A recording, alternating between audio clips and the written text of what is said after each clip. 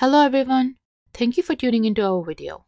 In this video, we will look at the RGB LED peak current control demo model included with the STM32 Target Support package. The demo uses the STM32 Target Support from Plexim to program a G474E based Discovery kit from STM. This Discovery kit includes an onboard RGB LED module and buck converters. The controller independently regulates the current of each LED in the module using peak current control or PCC with burst mode operation.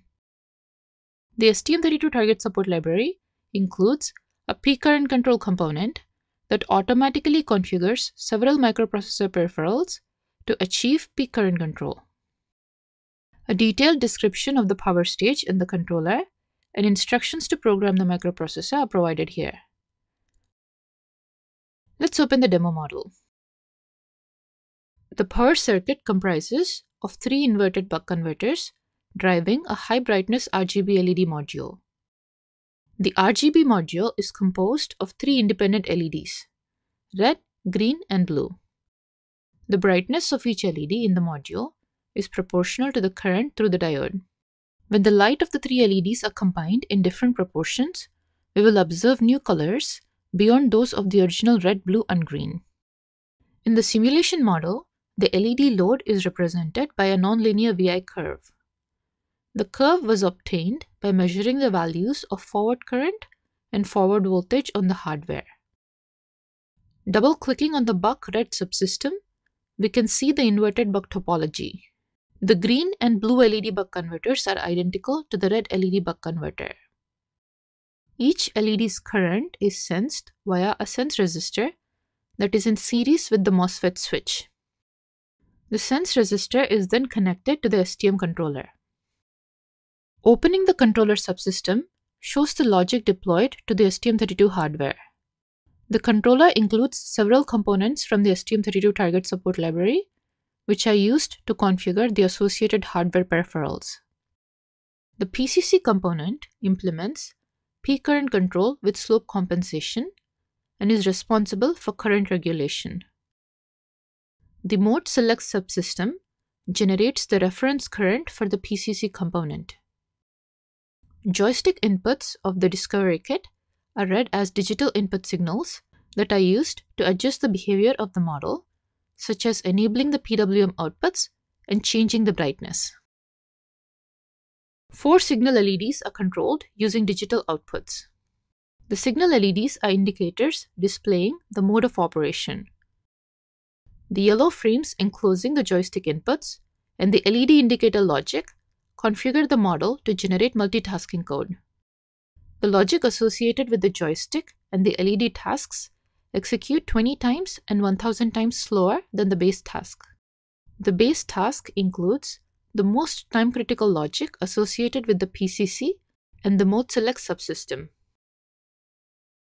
In a peak current mode controller, at the beginning of each switching cycle, the gate signal is turned on. With the switch closed, the inductor current will increase. When the sensed inductor current exceeds the peak current reference value, the output is reset and the gate signal is turned off. The duty cycle is therefore determined by the rise of the inductor current during the on time. A drawback of the peak current mode controller is that it suffers from an inherent instability if the resulting PWM duty cycle is greater than 50%. If a small disturbance is introduced into the system, and if the duty cycle is less than 50%, the disturbance eventually decays to 0. However, if the duty cycle is greater than 50%, sustained subharmonic oscillations can occur. To avoid such oscillations, a ramp is added to the peak current reference. This ensures the disturbances are damped within one switching cycle. Double-clicking the PCC component shows the component's settings. The switching frequency, the gain of the current sensing circuit, and the compensating ramp slope are entered in the component mask.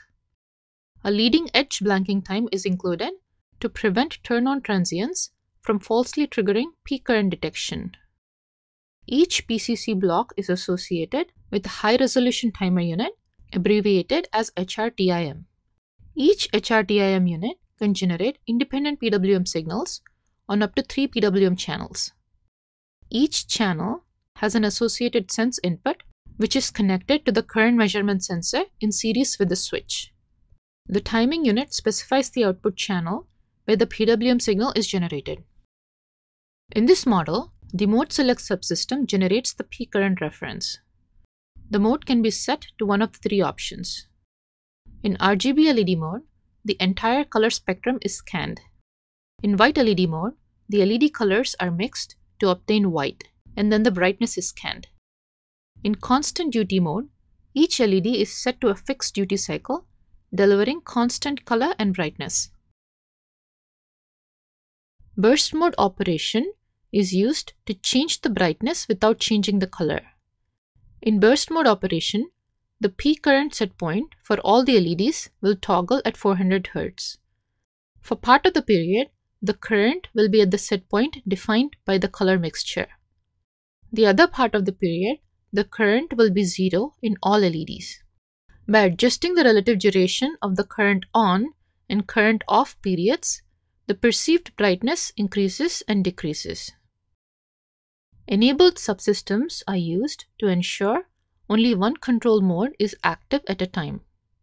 The logic to generate the color mixtures and burst current control is implemented in the subsystems using state machines and other components from the PLECS library, such as comparators and triangular wave generators. Run the simulation model as provided to observe the LED and inductor currents as well as the PWM waveforms. The measurements clearly show the burst mode behavior. The LED current shows alternative periods of 0 and non-zero currents.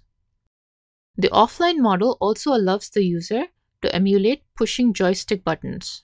Note that the offline simulation may not reveal changing waveforms, as the RGB color scanning and white LED mode brightness operate with long periods on the order of tens of seconds.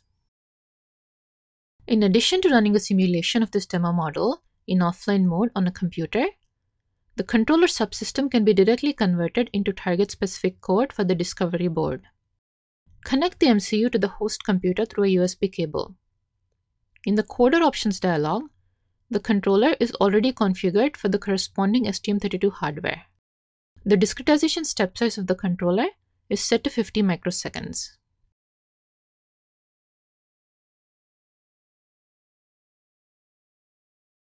After the code is deployed, press the center button of the joystick to enable the PWM outputs.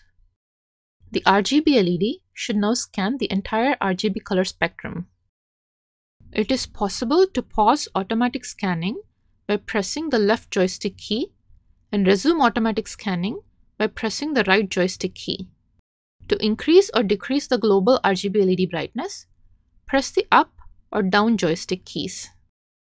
Let's connect to the external mode to observe real-time waveforms on the MCU and to change certain parameters. Opening the iPeak reference scope, we can see the time-varying set points to iPeak, which results in color scanning. Changing the input to the mode select block from 1 to 2 switches the control mode from RGB LED to white LED mode. Similar to the RGB LED mode, it is possible to pause or resume automatic scanning or increase or decrease the global brightness of the LED in the white LED mode as well. This concludes the video on the RGB LED P current control demo model. For more videos and further information, please visit our website at www.plexim.com. Thank you for watching.